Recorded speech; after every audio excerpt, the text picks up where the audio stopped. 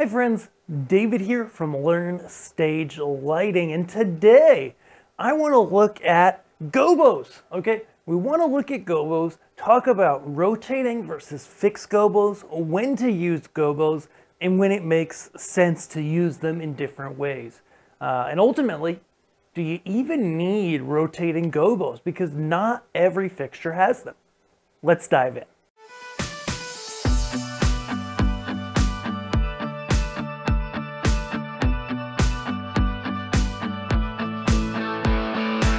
So here today, I've got two fixtures in front of me. These are two real favorites of ours, the new Volux Spectra 300 and the Gamma TX6. We'll get into why we've got two of these in a minute.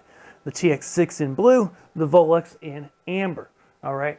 So we've got those guys all ready to go. And when it comes to gobos, both of these fixtures have fixed and rotating gobos. Now you're going to find in most fixtures, I would say 100% of the time, but let's just claim 90% here. If a gobo's fixed, if it's not rotating, it's also not replaceable. Typically, rotating gobos can be replaced inside of fixtures so that if you want to do custom gobos or change some of the gobos out, you can do that. Now, there's really going to be two kinds of gobos inside of any light. Let's take a look here. So, say I grab the Spectra 300 here. And we open it up. So this is our first gobo wheel. This is the fixed. And so we've got gobos in here like a beam reducer, one with some lines there, triangle, circles, blah, blah, blah. So most of these, actually all of these on the fixed wheel, really the first 9 on the fixed wheel are definitely gobos that are going to look better as a in-air projection. Let's talk about that. So if I move these lights to the other side and we switch to either this camera or this camera, and I'm actually going to go turn my light off as well while we're here. At least turn it down. And we switch to this camera, we can very clearly see here in either camera 2 or 3 that, these gobos through the air are just rocking, right? We're seeing things like this one with the 3 dots gives you, it's not quite focused, but it gives you this really epic beam through the air, okay? So that's the first kind of gobo, and the type that honestly you're gonna see more on those wheels, those fixed wheels. But then, once we get past gobo 10 on this Volux, and I do appreciate how they've done this, they've gone ahead and they've given us a variety of gobos that look good projected, okay? So this one, very similar to the one we've got on the TX6 here, and it looks great as a projection, okay? So that one, this one, being that the difference really, as you can probably see, is that the ones designed for mid-air effects typically have a lot of negative space or black in them. Okay, they typically have very defined shapes, and therefore those cut through the air really well. But these ones, in this fixture gobo 10 and beyond, look much better projected on surfaces. They don't have large defined areas with large amounts of black space. They're kind of scattered all over. And so if we pull that, say we pop it back to our second position here, and we see, it looks cool going through the air, sure. I mean, anything does in haze. But at the end of the day, it doesn't look that good through the air. It's not as piercing through the air as if we go to one of the lower gobos that have a lot of definition to them. Now, say, for example, we're in a gobo like this, okay, where it's got some good definition through the air, okay? Now, this is a non-rotating gobo. However, you might say, well, that's awkward to have this line, basically, and make it be non-rotating. But the purpose of this, and really to answer the question, do you really need rotating gobos, is you want to look at using the prism. Because in really any fixture that has a prism, I can't think of any fixture that has a prism that doesn't allow the prism to rotate. So if you're just going for the look where there's something spinning in the air, you don't necessarily need rotating gobos. It can help, but it's not necessary. So for example, we'll pop our prism in. Now we've got 3 beams coming out of this. Let's look at it overhead.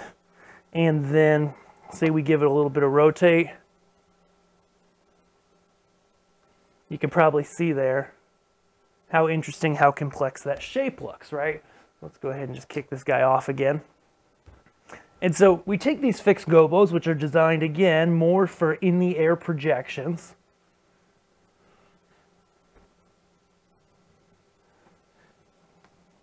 And when we go ahead and we rotate those, I'll switch between some different gobos here,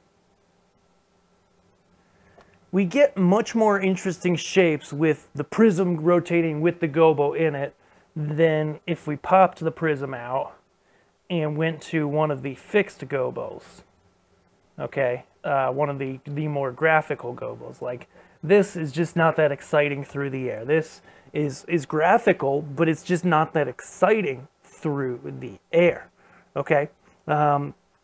Let's talk about prisms and gobo interaction for just like a hot second, though, because this brings up actually a really excellent point. Okay, I'm in the dark.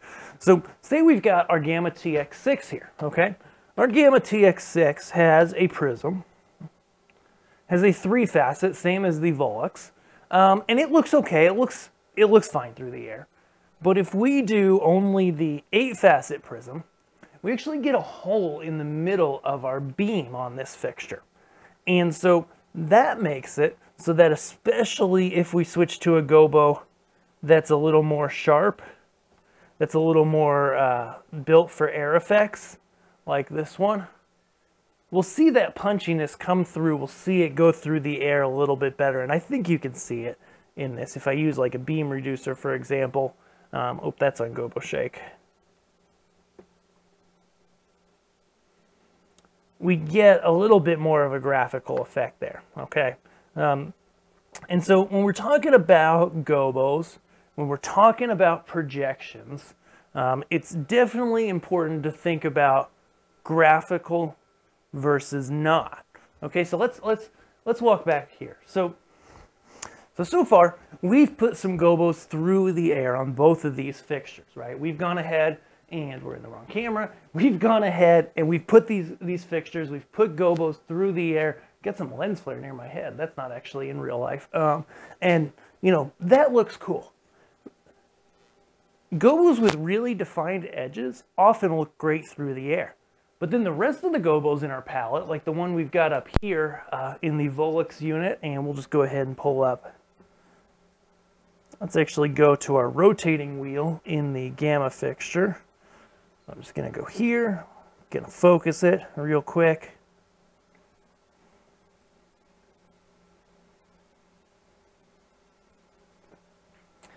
And so now we can see that I've brought in a rotating gobo here on this Gamma fixture, okay? Rotating gobos are great when you're shining on the wall, when you're shining on a surface. That's when we love to see rotating gobos. That's when they really shine, because, you know, we can go through on the rotating wheel. There's a lot of great options. That one doesn't show up well because it's blue colored. But a lot of these look really great when projected on surfaces, especially if, you know, you might say, okay, I'm not feeling the tortellini on this one, but you take a tortellini like that and you start to soften it, and then maybe you add a prism, and all of a sudden you've got a really great look for projecting on a surface, right? If we went back to a different gobo like this one, it's more of a beam effect. It looks okay on the surface, but it gets that really defined edge, which doesn't get me excited at the end of the day, because it's not as nice as the soft edge of something like this or the tortellini, right? So when it comes to choosing whether you want rotating gobos or not, it's a bit of a loaded question. At the end of the day, most modern fixtures, whether it's a fixture with a couple prisms like the Gamma TX6, whether it's like this Volux Spectra 300, which is kind of my new favorite CMY fixture, and you know, it's got a variety of fixed gobos and rotating gobos and a prism.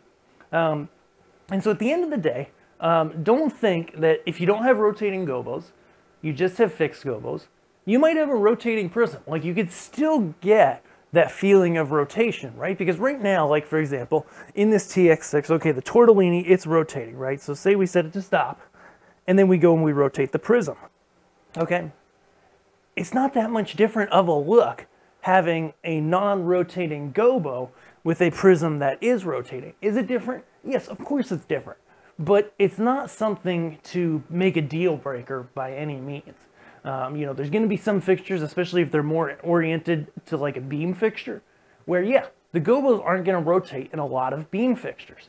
But oftentimes you can rotate the prism, still get that feeling of texture, still get the same thing artistically without having a gobo that rotates. So at the end of the day, I've kind of got two takeaways that I want you to get out of today's video. Okay, the first is just because a gobo, a fixture doesn't have rotating gobos, doesn't mean it's a lost cause. You can still get that feeling of rotation when you stick the prism in and rotate it. Yes, it's going to be wider, like there's always caveats, right? But ultimately, you still get that feeling of rotation, you can still get the look, okay? And then, even when you have a fixture with rotating gobos, it doesn't mean the fixed gobos are useless, okay?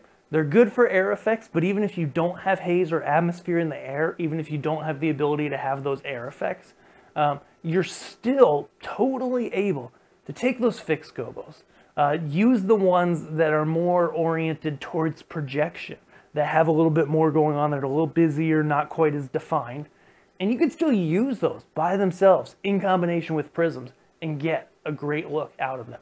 So no matter what kind of gobo you have, I hope this video has helped you get the most out of it. Or if you're looking at fixtures, you're like, okay, we know we need to get something, we're not sure what, that's where we step in.